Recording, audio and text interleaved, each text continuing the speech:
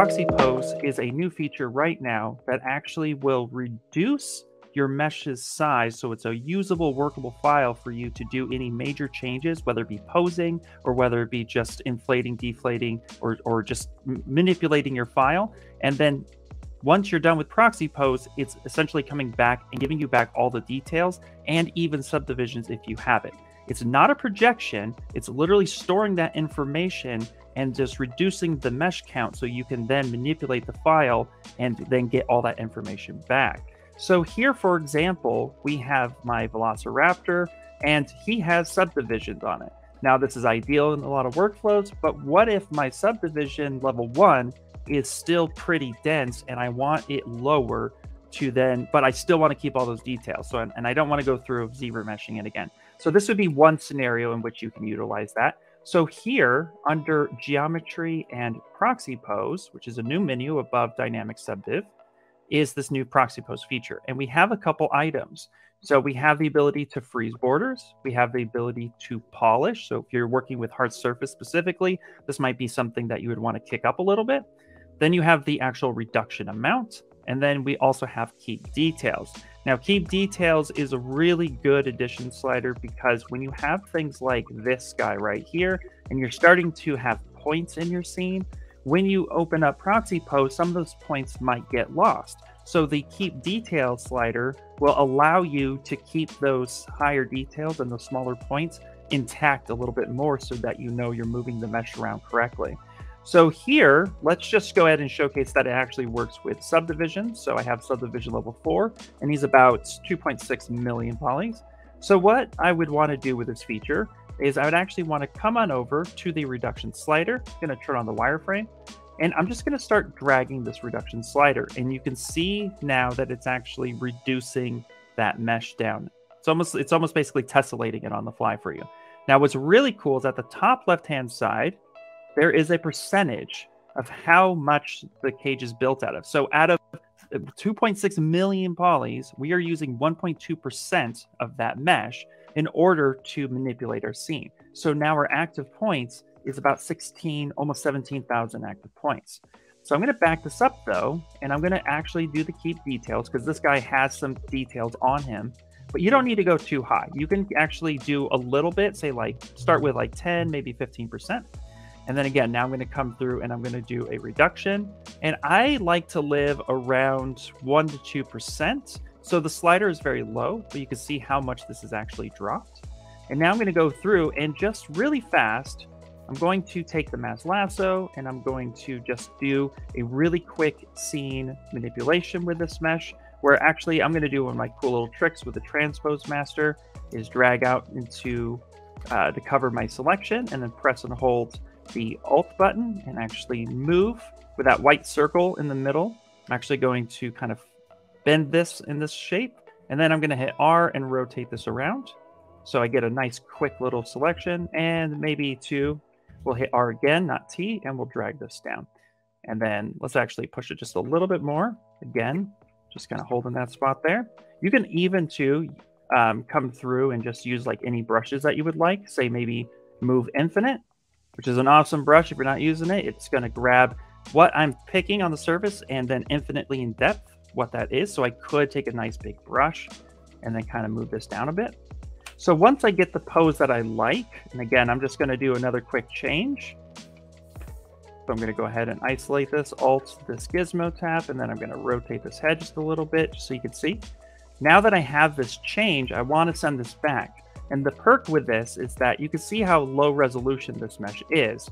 And then as soon as I say Proxy Pose, it's going to move that mesh, and then it's going to go ahead and bring back all those details.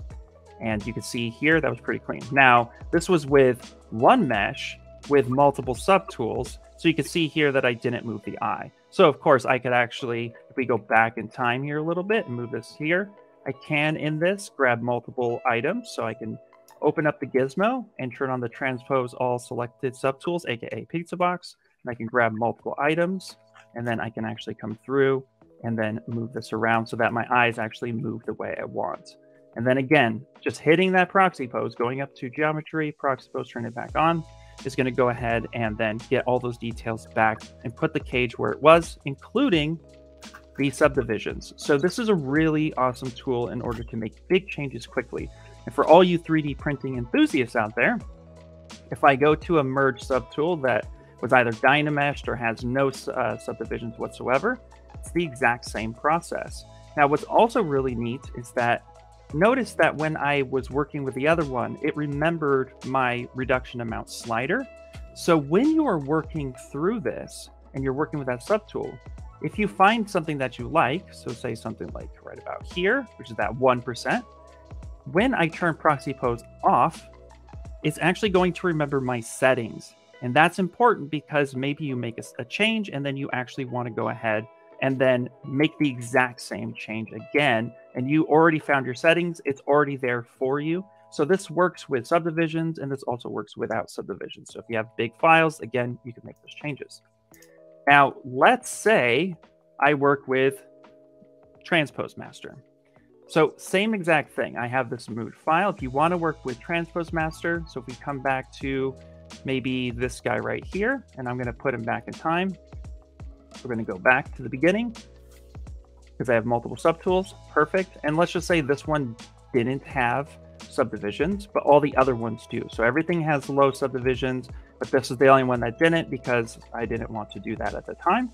What I can do now is I can turn on my Proxy Pose on this one mesh, get what I want, come on up to the Z plugin, go up to Transpose Master, and now I can send this in. I can even turn on the layer system and work with a layer system with Transpose. So if I wanted to make big changes to everything, but I wanted to attach those to a layer, I could turn on layer, and I can go to Transpose Mesh, and now it's going to send this on over, and any change I make to my subtools, it's going to propagate a layer for me. So again, making those same changes, just because, you know, we keep things simple. I'm going to come through here. I'm actually going to make just something a little bit slightly different for funsies. So let's come over here. I'm going to bend this a little bit, say something like that.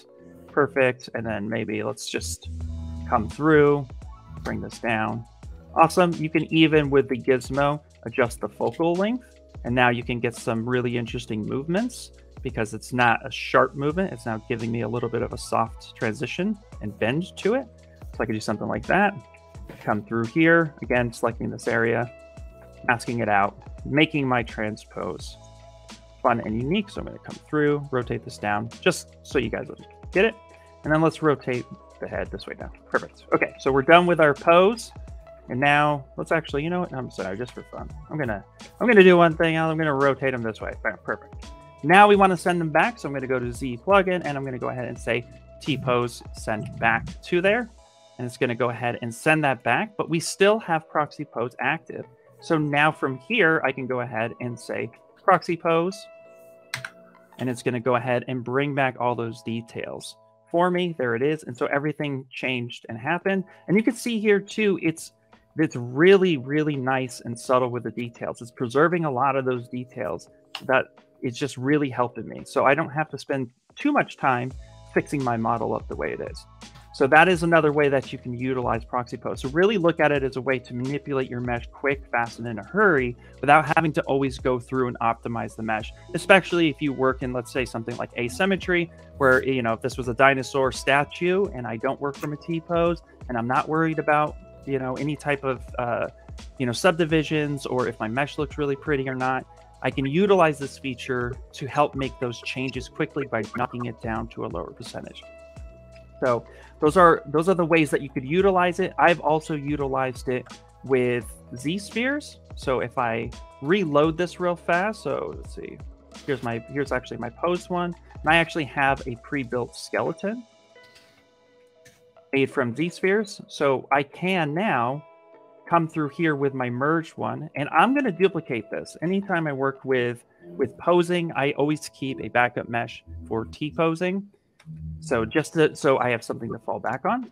So I'm going to go ahead and just hide that one, and now I have this main merged one item. So now I can go through, and again, without having to go through the T-pose mesh, which you absolutely could. You can click Z-sphere rig and then go into T-pose mesh and build your own rig.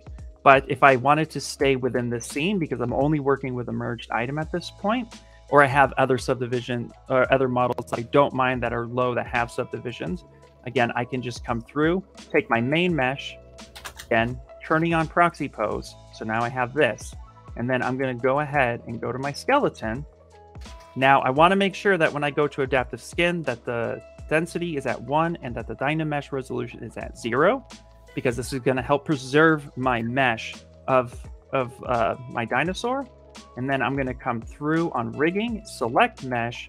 Now I'm going to find that proxy pose mesh. Now this part's important, and this was one of the questions that did come up, which is I've made multiple iterations of my mesh, but only some of the items move over and other items don't.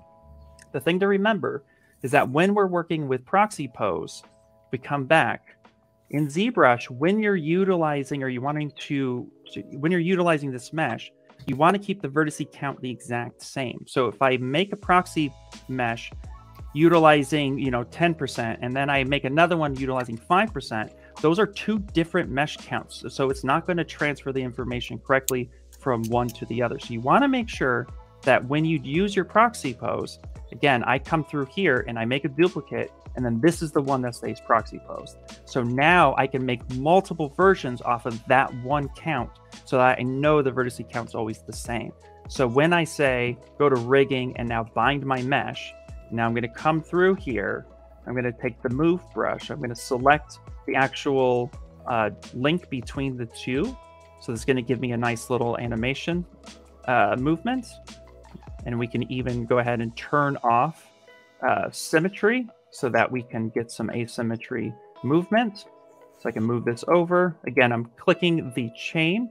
If I click the Z-sphere itself, that's actually going to stretch or shrink the mesh that's attached. And we don't want to do that. We want to preserve it as much as possible. So you want to click the chain itself. And then again, I'm going to come through. I have this dinosaur guy. I'm going to move this up. And we're going to go ahead and just make a couple little changes right there. Perfect. Now he's like a happy little walking dinosaur. And I'm going to move this. Could even use rotate his body just a bit. Perfect. Now that I have what I want, I'm going to hit A on the keyboard, which is going to show me what that mesh looks like. From here, I'm going to go to adaptive skin. I'm going to say make adaptive skin, which now makes a permanent version of this low mesh and another subtool. So here it says skin raptor skeleton. That's one. I now can either save this out or I can copy it and now put it into my merged file and go ahead and say paste. And there it is. Now this is, I'm going to name this pose 1.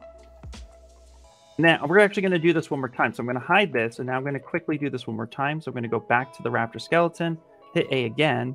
If I want to reset this pose, just come back to rigging and unbind it. Resets your whole pose. Rebind, and now we're going to make another one. So now I'm going to actually have him maybe standing up a little bit. So I'm going to move his body up. Maybe he'll be looking upwards. Say something like this. There we go. And maybe this time we have a leg that's like starting to step backwards. And maybe we'll have one that's starting to move forward just a little bit. Say something like this. Now I have a secondary pose. He's now standing up. Again, you're going to press A. And then from here, adaptive skin, make adaptive skin. This gives me a secondary one. But we've been working off of the same type of mesh.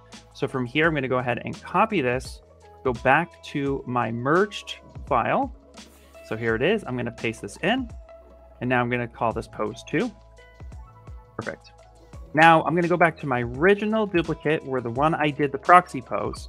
And now I'm going to go to geometry and hit overwrite pose.